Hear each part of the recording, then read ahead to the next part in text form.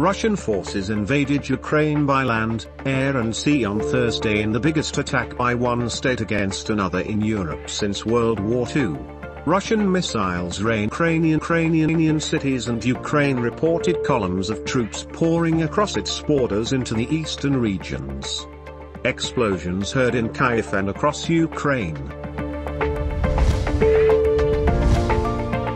Ukraine's president says he and his people will fight for the country following the Russian invasion overnight.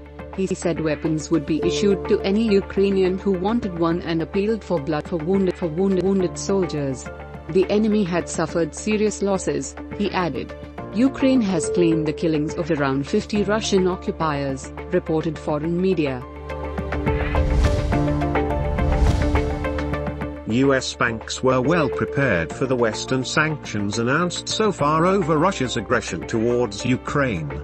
But they are still nailing down details and worry that new measures could increase the cost and complexity of enforcing the new restrictions, lawyers and industry executives said. Oil prices broke above $100 a barrel for the first time since 2014. Stock markets slumped and the ruble hit a record low on Thursday, after Russian President Putin launched an invasion of Ukraine. Russian and Ukraine markets went in free fall.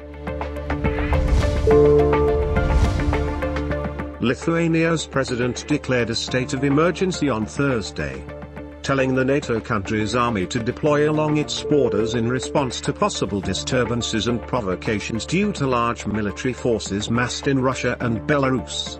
The state of emergency, declared hours after Russian forces invaded Ukraine, will be valid for 2 weeks. NATO said on Thursday it would take new deterrence and defense steps after Russia launched an invasion of Ukraine, which would include putting over 100 warplanes on high alert and further presence of troops on its eastern flank. NATO Secretary-General said there would be a virtual emergency summit of the alliance's 30 nations on Friday.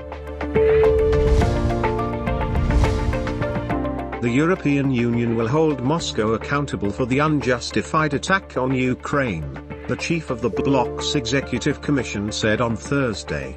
In these dark hours, thoughts are with Ukraine and the innocent women, men and children as they face this unprovoked attack and fear for their lives, she said. Prime Minister Imran Khan met Russian President Vladimir Putin on his 2-day visit to Russia, with both leaders discussed bilateral relations and other important matters.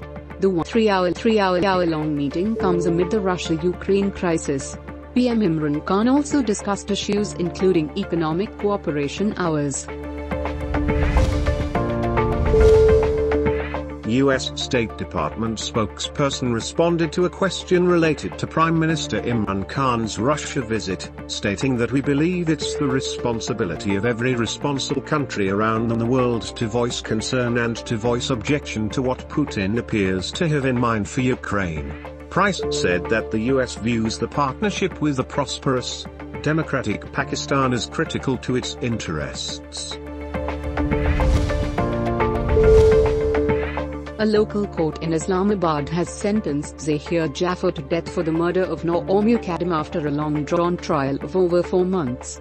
The gardener and security guard at Zahir's house have been sentenced to 10 years in prison each. Pakistan reports 1,455 new COVID-19 cases during last 24 hours. Country's daily COVID-19 death toll dropped significantly as only 18 deaths reported overnight. According to NCOC, positivity ratio surges to 3.4%.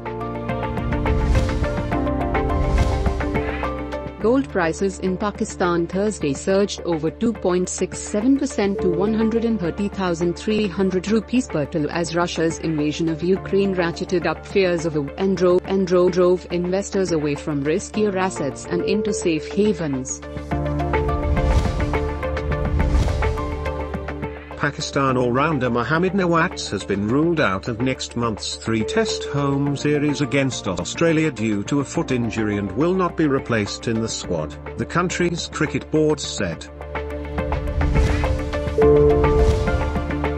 The Chicxulub asteroid that ended the reign of the dinosaurs 66 million years ago is one of the most momentous impact disasters in Earth's history, and scientists have now identified the time of year when this deadly event took place. New evidence suggests the asteroid hit in the spring for the northern hemisphere, and that timing appears to have had consequences for how quickly different species recovered.